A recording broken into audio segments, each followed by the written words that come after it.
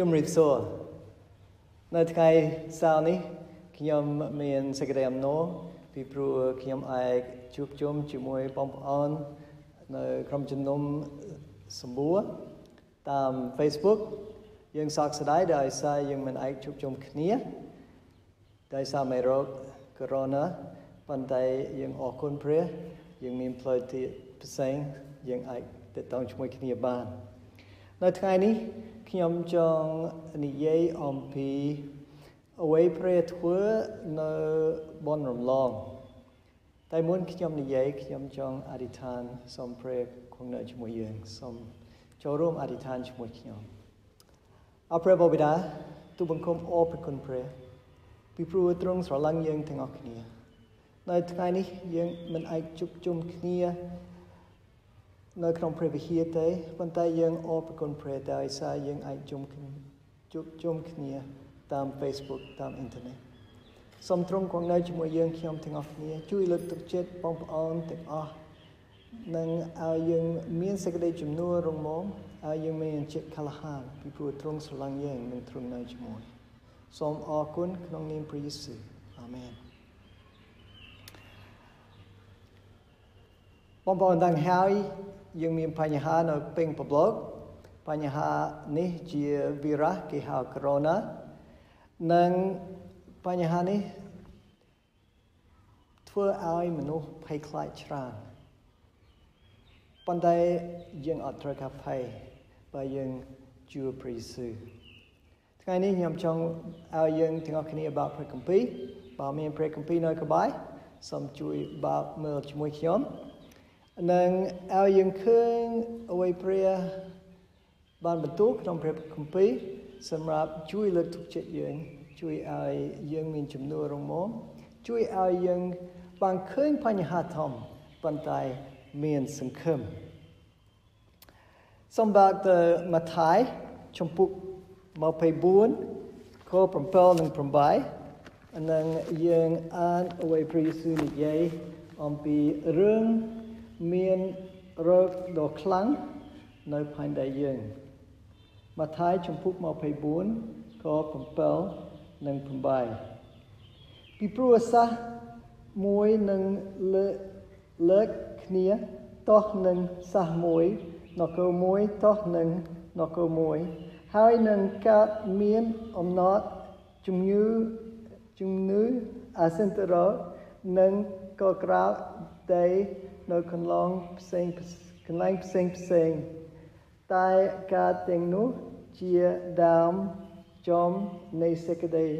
ទុក្ខទេនៅទីនេះព្រះយេស៊ូវប្រាប់យើងត្រូវមានមេរោគព្រះគម្ពីរខ្មែរថាមេរោគអេសិនតរមេរោគវីរុសមេរោគណាក៏បានធ្វើបាបមនុស្សព្រះយេស៊ូវថាបានមានប៉ុន្តែអានេះមុនឲ្យយើងគិតយើងដល់ថ្ងៃបំផុតហើយតែអានេះត្រូវការកើតឡើងមុនដល់ថ្ងៃបំផុតប៉ុន្តែយើងមានសង្ឃឹមពីព្រោះព្រះថាពេលយើងឃើញនេះហើយទ្រង់បានយាងមកវិញនៅយ៉ូហានជំពូក14ខ1ដល់ខ3ព្រះយេស៊ូវនិយាយអំពីរឿងទ្រង់បានយាងមកវិញដល់ផែនដីយើងសូមបើកទៅសៀវភៅនោះយ៉ូហានជំពូក14ខ1ដល់3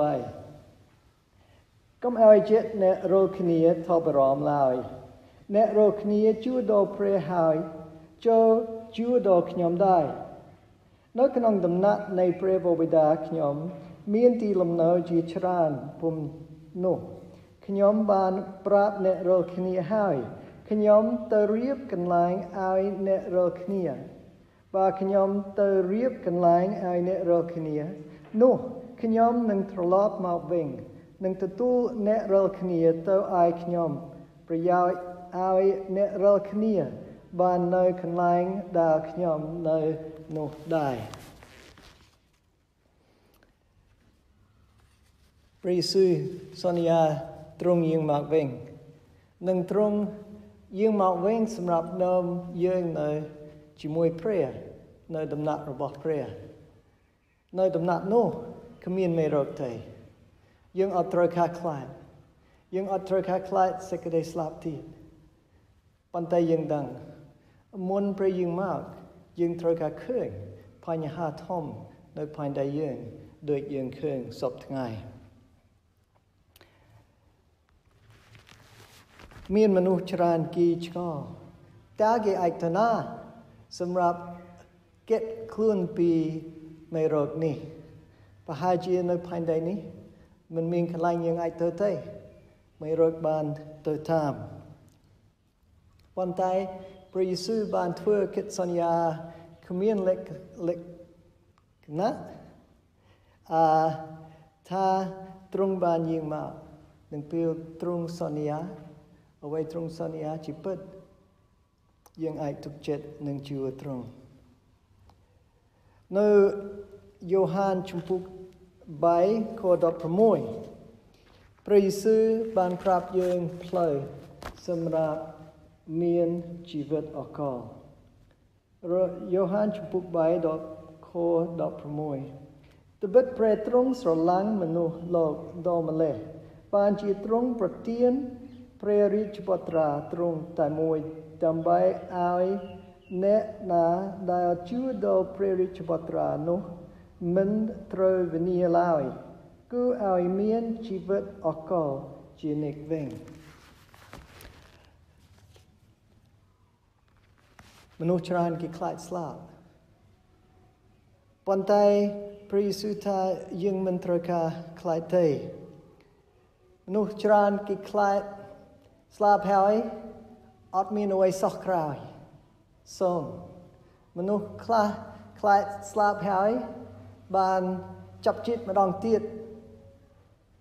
ច្រើនដងទៅមុខនៅតែមានវេទនាប៉ុន្តែព្រះគម្ពីរបានប្រាប់យើងព្រះយេស៊ូវបានប្រាប់យើងសេចក្តីស្លាប់ដូចជាការដេកលូតនិងយើងអត់ត្រូវការខ្លាចពេលយប់យើងអត់ខ្លាចដេកលូតទេយើងសប្បាយនិងព្រះយេស៊ូវថាពេលទ្រង់យាងមកវិញទ្រង់ឲ្យអ្នកស្លាប់រស់ឡើងវិញនឹងទៅនៅជាមួយទ្រង់នៅឋានសួគ៌នៅក្នុងយ៉ូហានជំពូក3ខ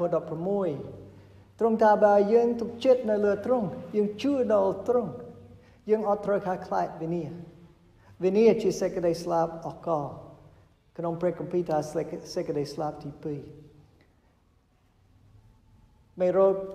កូវីដមិនឲ្យយើងវិនាសទេមិនឲ្យយើងទទួលសេចក្តីស្លាប់ទី2ទេបើយើងជឿព្រះយេស៊ូវយើងអាចមានជីវិតអកល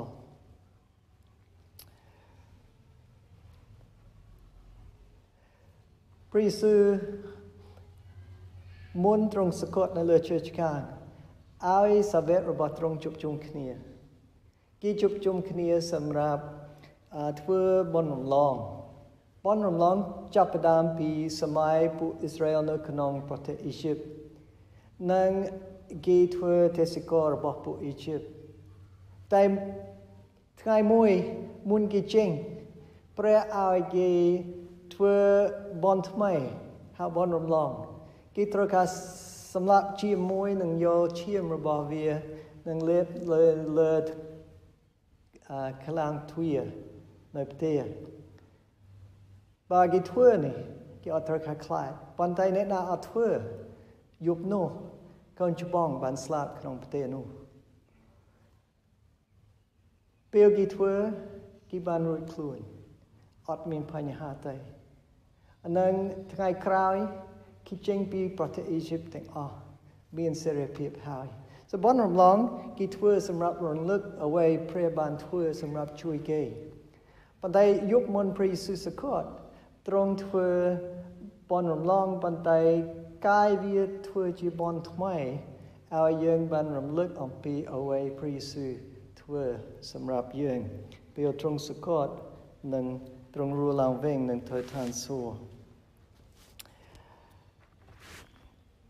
នៅពេលគេធ្វើបុណ្យនោះព្រះយេស៊ូវបានយកខ្សែនិងចានដែកមានទឹកនឹងចាប់ផ្ដើមលាងជើងរបស់សាវករបស់ទ្រង់ដូចយើងឃើញក្នុងរូបភាពនេះនិង ព្រះយេស៊ូវបន្ទាបខ្លួននៅមុខរបស់សាវករបស់ទ្រង់នឹងលាងគេជើងរបស់គេនីមួយៗនៅក្នុងក្រុមនោះមានសាវកម្នាក់ឈ្មោះយូដាអ៊ីស្ការីយ៉ូតព្រះយេស៊ូវដឹងប្រហែលជាតែកន្លះម៉ោងក្រោយគាត់បានក្បត់ព្រះប៉ុន្តែព្រះយេស៊ូវស្រឡាញ់គាត់នៅតែលាងជើងរបស់គាត់នៅយប់នោះអានេះជួយឲ្យយើងឃើញសេចក្តីស្រឡាញ់របស់ព្រះជាពិតមែនទែនព្រះយេស៊ូវលាងជើងរបស់គេប៉ុន្តែទឹកមិនគ្រប់សម្រាប់លាងអំពើបាបព្រះលោហៈរបស់ព្រះយេស៊ូវជាគ្រប់សម្រាប់ឲ្យយើងបរិសុទ្ធវិញនៅសម័យនេះសម័យមេរោគកូវីដ គេឲ្យយើងលាងដៃញឹកញាប់ជាមួយសាប៊ូជាមួយអាល់កុហុលអានេះជាយោបល់ល្អសម្រាប់យើងទាំងអស់គ្នាសម្រាប់ការពារប៉ុន្តែរឿងអំពើបាបទុកមិនអាចលាងទេអាល់កុហុលមិនអាចលាងទេមានតែព្រះយេស៊ូវអាចជួយលាងបាបរបស់យើងពីព្រោះព្រះយេស៊ូវសកត់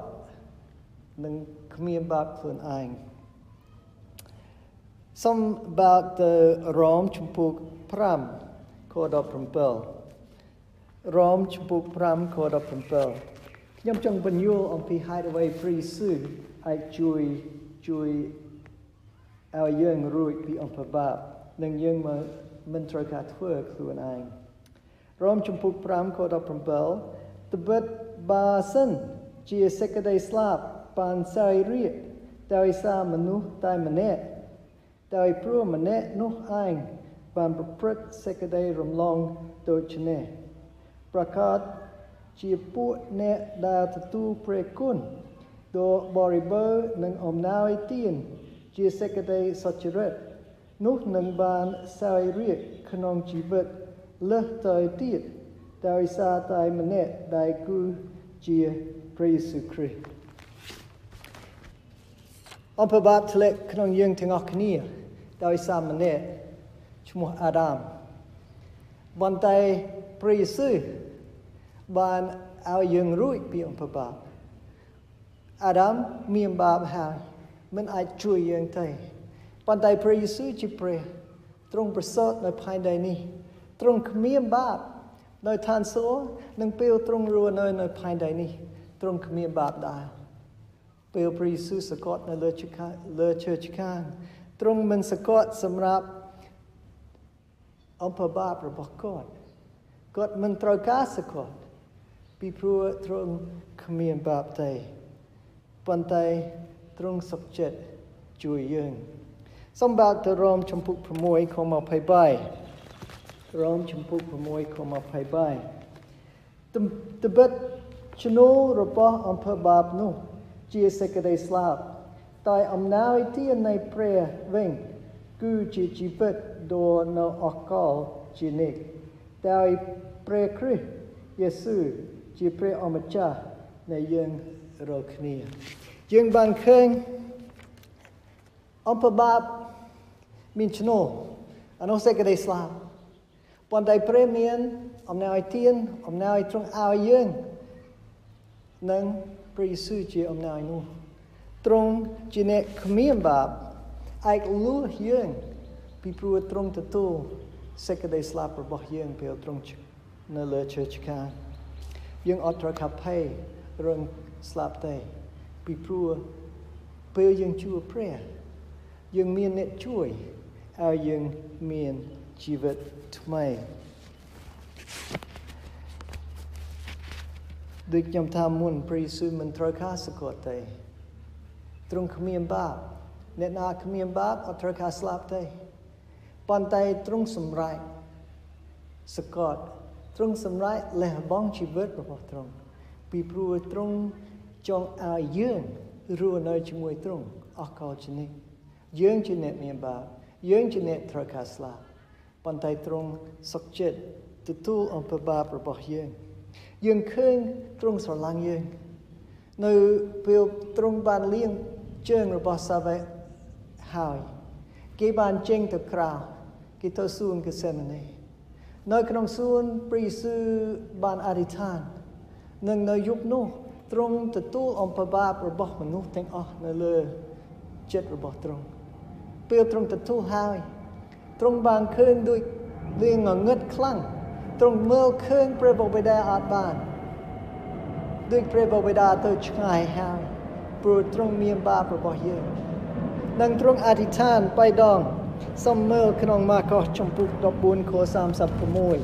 36ម៉ាកុសចំពុក14ខ36ទ្រង់មានព្រះបន្ទូលថាអាបាព្រះបិតាអើយទ្រង់អាចនឹងធ្វើការទាំងអស់កើតសូមយកពេលនេះចេញពីទូបង្គំផងប៉ុន្តែ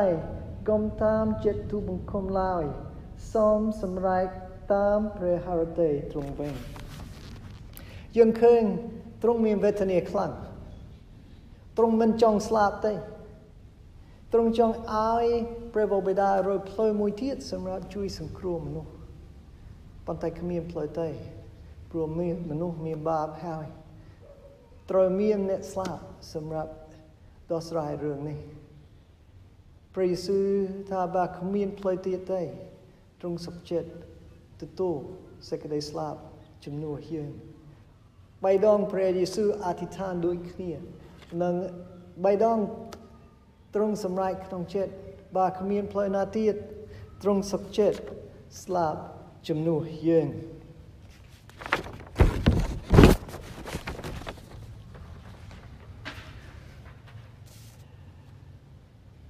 នៅក្នុងយ៉ូហានជំពូក15ខ13និង14ព្រះយេស៊ូវបាន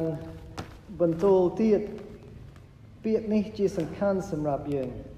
យ៉ូហានជំពូក15ខ13និង14គ្មានអ្នកណាមានសេចក្តីស្រឡាញ់ធំជាងនេះគឺដែលអ្នកណានឹងបដូរជីវិតជំនួសពួកសម្លាញ់របស់ខ្លួននោះតែបើអ្នករាល់គ្នាធ្វើតាមសេចក្តីដែលខ្ញុំបង្គាប់នោះអ្នករាល់គ្នាជាពួកសម្លាញ់ខ្ញុំហើយព្រះយេស៊ូវបានប្រាប់យើងគ្មានសេចក្តីស្រឡាញ់ធំជាងលះបង់ជីវិតរបស់យើងសម្រាប់អ្នកជាពួកបាក់យើងឬអ្នកដទៃ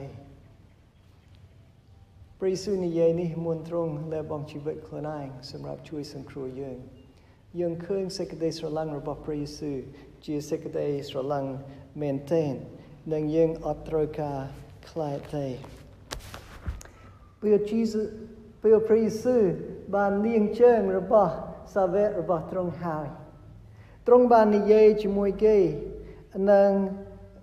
ឲ្យគេធ្វើដូចព្រះយេស៊ូវធ្វើសូមមើលក្នុងយ៉ូហានជំពូក13ខ34និង35យ៉ូហានជំពូក13ខ34និង35ខ្ញុំឲ្យសេចក្តីបញ្ញត្តិមួយថ្មីដល់អ្នករាល់គ្នាគឺឲ្យអ្នករាល់គ្នាស្រឡាញ់គ្នាទៅវិញទៅមកត្រូវឲ្យស្រឡាញ់គ្នាដូចជាខ្ញុំបានស្រឡាញ់អ្នករាល់គ្នាដែរគេនឹងដឹងថាអ្នករាល់គ្នាជាសិស្សរបស់ខ្ញុំដោយសារសេចក្តីនេះឯងគឺដោយអ្នករាល់គ្នាមានសេចក្តីស្រឡាញ់ដល់គ្នាទៅវិញទៅមកព្រះយេស៊ូវឲ្យយើងស្រឡាញ់ដូចទ្រង់ព្រះយេស៊ូវបានឲ្យយើងឃើញសេចក្តីស្រឡាញ់របស់ទ្រង់ពីព្រោះទ្រង់លះបង់ជីវិតរបស់ទ្រង់សម្រាប់យើងនិងទ្រង់ថាសូមស្រឡាញ់អ្នកជិតខាងដូចខ្ញុំស្រឡាញ់អ្នកអានេះជារឿងសំខាន់នៅសម័យនេះពេលរោគកូវីដបានឆ្លងពីព្រោះមនុស្សច្រើនអាចឈឺដល់មន្ទីរពេទ្យពេញអស់ហើយគ្មានអ្នកណាអាចថែអ្នកជំងឺទេប៉ុន្តែយើងជាអ្នកជឿព្រះជាអ្នកមានសេចក្តីស្រឡាញ់ដោយព្រះអាចជួយថែគេ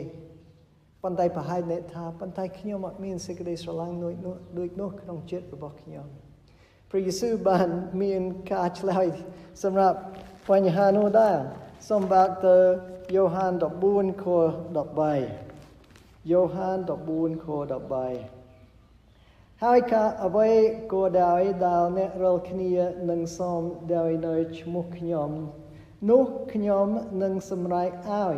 ដើម្បីឲ្យព្រះបិតាបានទង្កើងឡើងក្នុងព្រះរាជបុត្រា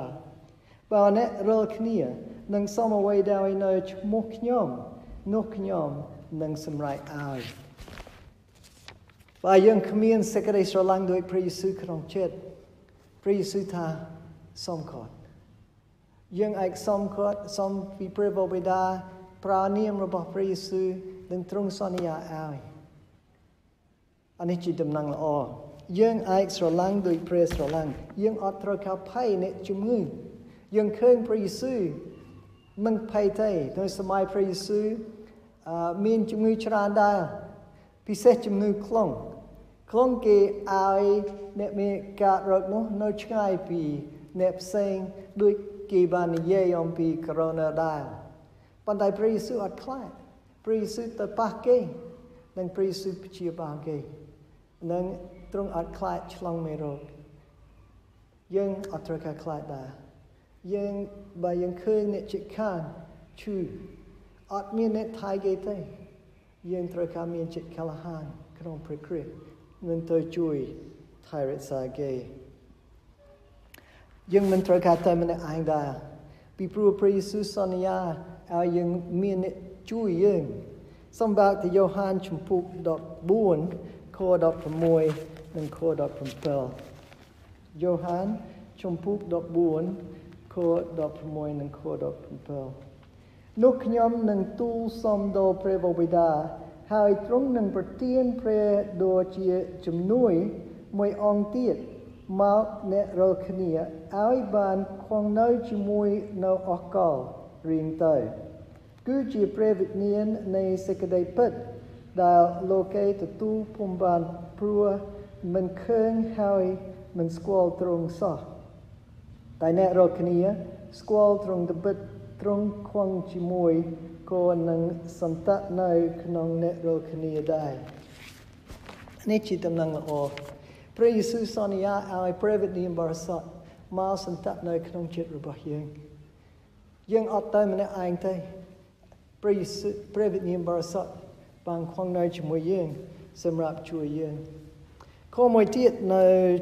យ៉ូហានជំពូក14ដែរខ26និយាយទៀតអំពីព្រះវិញ្ញាណបរិសុទ្ធតែព្រះដូចជាជំនួយគឺជាព្រះវិញ្ញាណបរិសុទ្ធតើព្រះបិតានឹងចាត់មកដោយនៅឈ្មោះខ្ញុំទ្រង់នឹងបង្រៀនអ្នករាល់គ្នាពីគ្រប់សេចក្តីទាំងអស់គឺនឹងរំលឹកពីគ្រប់ទាំងសេចក្តីដែលខ្ញុំបានប្រាប់ដល់អ្នករាល់គ្នាដែរយើងមានអ្នកជួយយើងមានគ្រូ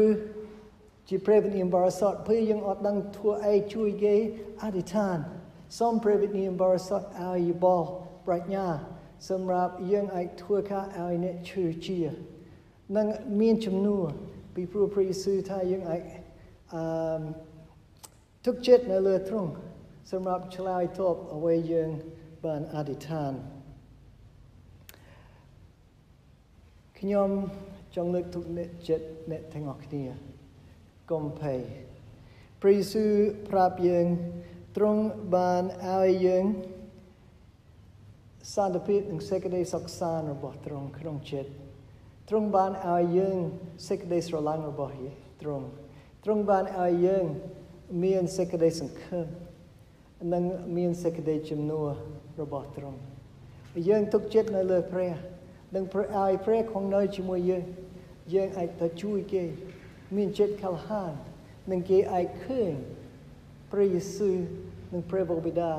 និងព្រះវិញ្ញាណបរិសុទ្ធស្រឡាញ់គេនិងចង់ឲ្យគេទទួលជីវិតអកលដែរបើមនុស្សឬស្លាប់នៅជីវិតនេះវាមិនបញ្ហាទេបើគេស្គាល់ព្រះហើយគេមានសង្ឃឹមពីព្រោះព្រះយេស៊ូវសន្យាយាងមកវិញនឹងនាំយើងទៅនៅជាមួយទ្រង់នៅឋានសួគ៌ខ្ញុំសូមបងប្អូនទាំងអស់គ្នាធ្វើដៃធ្វើជើងរបស់ព្រះយេស៊ូវនឹងទៅ នឹងជួយអ្នកជំងឺជួយអ្នកក្រីក្រជួយលើកទឹកចិត្តគេជួយព្យាបាលគេនឹងជួយឲ្យគេដឹងទ្រង់ជាព្រះទ្រង់ស្រឡាញ់គេនិងទ្រង់មានអំណាចឲ្យគេមានជីវិតអកលជាមួយទ្រង់ខ្ញុំសូមអធិដ្ឋានសម្រាប់បងប្អូនទាំងអស់គ្នាមុនខ្ញុំជប់អធិប្បាយនៅព្រឹកនេះសូមចូលរួមអធិដ្ឋានអោព្រះបិតាព្រះរាជបុត្រាជាព្រះយេស៊ូវនិងព្រះវិញ្ញាណបរិសុទ្ធនៅថ្ងៃនេះជាថ្ងៃបរិសុទ្ធរបស់ទ្រង់យើងបានអរព្រគុណព្រះពីព្រោះយើងបានឃើញសេចក្តីស្រឡាញ់របស់ទ្រង់ព្រះយេស៊ូវបានលះបង់ទាំងអស់សម្រាប់ជួយសង្គ្រោះយើងនិងទ្រង់បានឲ្យព្រះវិញ្ញាណបរិសុទ្ធមកជួយយើងដែរឥឡូវនេះខ្ញុំបានអធិដ្ឋានក្នុងនាមរបស់ព្រះយេស៊ូវនិងសូមសេចក្តីស្រឡាញ់របស់ទ្រង់សូមជួយឲ្យខ្ញុំស្រឡាញ់អ្នកជិតខាងដូចទ្រង់ស្រឡាញ់យើងបើមានអ្នកជំងឺនៅក្បែរយើងសូមទ្រង់ជួយឲ្យយើងមានចិត្តក្លាហានទៅជួយគេនិងមានប្រាជ្ញាសម្រាប់ព្យាបាលគេតាមផ្លូវរបស់ទ្រង់សូមឲ្យយើងមានចិត្តក្លាហានបានផ្សាយដំណឹងអំពីសេចក្តីស្រឡាញ់របស់ទ្រង់និងកម្រងរបស់ទ្រង់សម្រាប់គ្រប់មនុស្សជាអ្នកទុកចិត្តនៅលើព្រះយេស៊ូវកម្រងឲ្យគេទៅនៅឋានសួគ៌ជាមួយទ្រង់អរគុណជានិច្ចខ្ញុំសូមទ្រង់ជួយគង់នៅជាមួយខ្ញុំរាល់ថ្ងៃនិងឲ្យយើងធ្វើជាជើងនិងដៃរបស់ទ្រង់ទូលបង្គំសូមនេះទាំងអស់ក្នុងនាមរបស់ព្រះយេស៊ូវសូមអរគុណអាមែនយើងបានជួបគ្នាទៀតនៅថ្ងៃសៅរ៍ក្រោយសូមព្រះប្រទានពរ